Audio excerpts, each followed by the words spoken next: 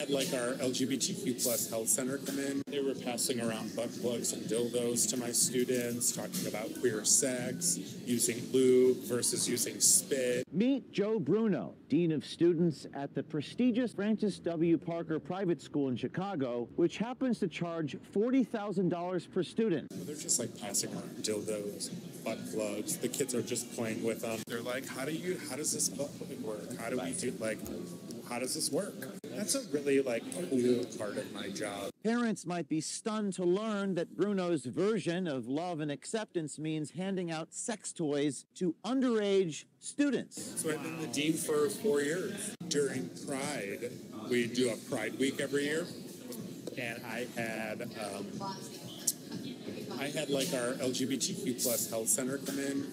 They were passing around butt plugs and dildos to my students, talking about queer sex, using lube versus using spit. Who is this? This is an LGBTQ plus health center came in to talk to my high school students. Nice. They're just like passing around dildos, butt plugs. The kids are just playing with them. They're looking at them. In the school? In a classroom. Wow. Yeah. While I'm sitting there. And we had a drag queen come in, pass out cookies and brownies and do photos. That's so amazing. And everybody's cool with that, like the butt plugs and the dildos. Nobody complains. No.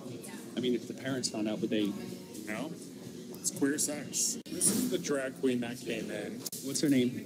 Alexis Bevels. Alexis Bevel. And just hung out in my classroom. And was there? Or hung out in my office. You have so much freedom. And so much wiggle room. So much freedom. So much money. I mean, to do stuff. Trustees are okay with that too? They don't know. They would. It's like I wouldn't even like run it by them. Like, why would I run it by them? They would be like, "Oh my God, that's wonderful."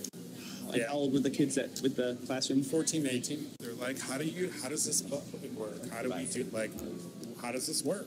Right. So yeah, that's a really like cool part of my job is I don't have to worry about stuff like that.